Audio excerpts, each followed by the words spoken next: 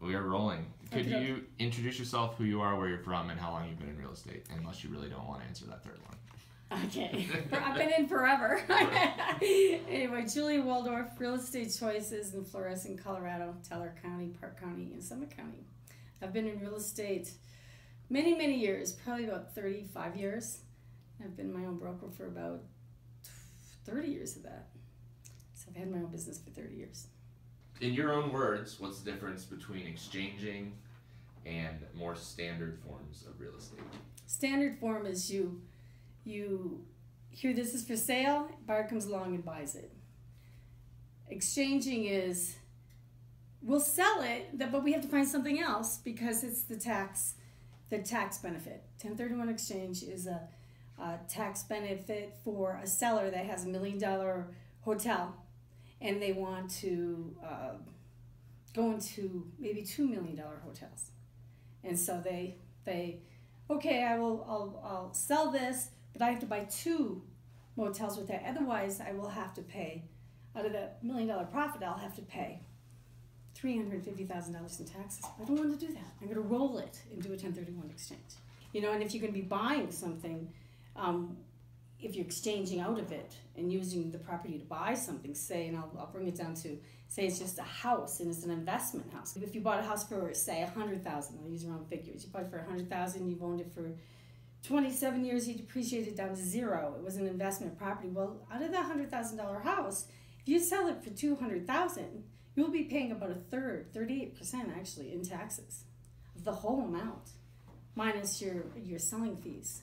So you might as well roll that $200,000 into another property or 2 other properties. You'll have your basis will go back up to, say you buy 2 $200,000 houses with that.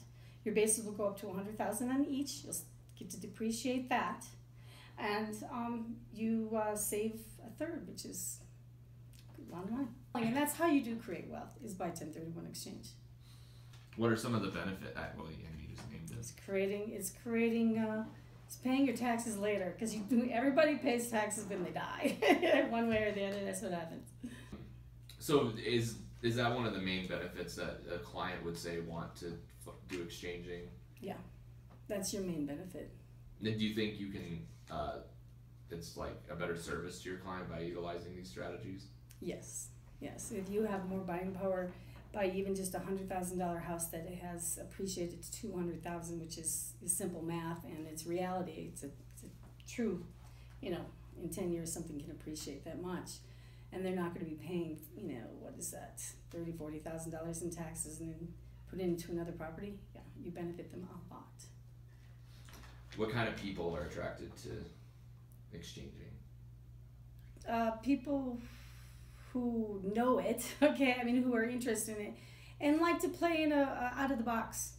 They like to play out of the box instead of in the box, and they're creative, and they're like to travel and check things out, and they don't stay in one little spot. Have you gotten any interesting commissions through? I had got a house once, and it was just a little small house. I traded a RV park in Hays, Kansas, for a motel in Colorado Springs, and the commission was a house. And it was a little house out in the middle of Timbuktu, and it's like, okay, what the heck? And then I sold it later on. Why do you think this isn't as popular of a form? Lack of education, more than anything. I think it'd be real popular because nowadays the younger generation's more tech, and you can't do tech. Exchanging is a people thing. You have to have people exchange. Communication, but on the techie, it's so hard to communicate as it is, and so it's not as quick. It's a slower process. How long have you been exchanging? I've been exchanging. I don't do a lot of it, but I've been exchanging for a couple 20 years. Okay, yeah, so a while. So when you started doing it, did you feel like your relationship with your clients got better? Yeah, I educated people. What I like about the knowledge of it is even if they don't end up exchanging their property, and they sell it and pay the taxes, at least they know they're going to have to pay the taxes. And it's not a surprise, And yeah, you do save people a lot of money, and say go talk to your accountant. Well, I hear the term counseling used a lot, which is... Yeah. Well, you just don't get into exchanging. You get into explaining reps, and you get into explaining owner carries, and you get into explaining investments and how you can increase your income. You know, an older couple, they were going to just sell a property that they had up in Hartselle to somebody, and I said, no, do not do that. And they ended up leasing it to them, doing a lease option. So you learn lease options, and then after about 20 years, then they sold it to them, and they made a lot of money off of it. And because of my knowledge through exchanging, I increased their income by $2,000 a month. So what's a lease option? What's a lease option? Yeah. Let's see. I'm going to rent a house. I want to buy this house, okay, but I can't afford to buy this house. But I can afford, maybe the payment's going to be $1,000 if I rented it. Well, I can afford $1,500 until I create some revenue, or that $500 can go towards the down payment. Because I don't have the down payment, or I'm waiting for my credit to get better, or I'm going to make sure I'm going to be moving or not, if I'm going to be staying here or not. So, okay, can I lease your property for $1,500 instead of $1,000? $500 can be applied towards the down payment, and I'll purchase it within, you can make it any time, 5 years, 3 years, 1 year, 6 months. It just matters what your circumstance is. And you can be as creative as it gets on lease options. So that's an example of a formula. Yeah, that is an example of formula. And so all the knowledge that I have that's additional, like lease option, owner carry, wrap, tax law. So what's an owner carry? Owner carry is if your house is free and clear, and the seller would want, just sitting there. Say if it's just sitting there. Okay, well, they don't want to rent it out. Okay, so they don't want to rent it out. They want to sell it, but they want a passive income. So a good option is to say, okay, put 10% down or 20% down and play bank, and then get extra additional money and not have to be responsible for that. What do you mean? Like, do you have any memorable exchanges from your career? The motel, the RV, and the house. There was a couple, actually 2 or 3 houses in that deal. That was probably the biggest one I've done.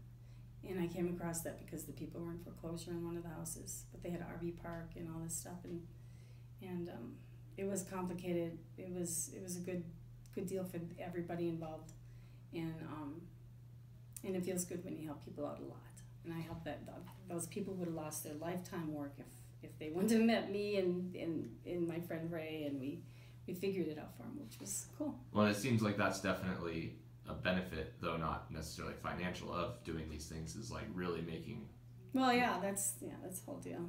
And that older couple, I helped them out a lot too. It's amazing how people... Well, I know you didn't go into the specifics of it, but how long did that deal take, approximately? That deal took probably, we had to render haze, we had to go all over Colorado, it seemed like.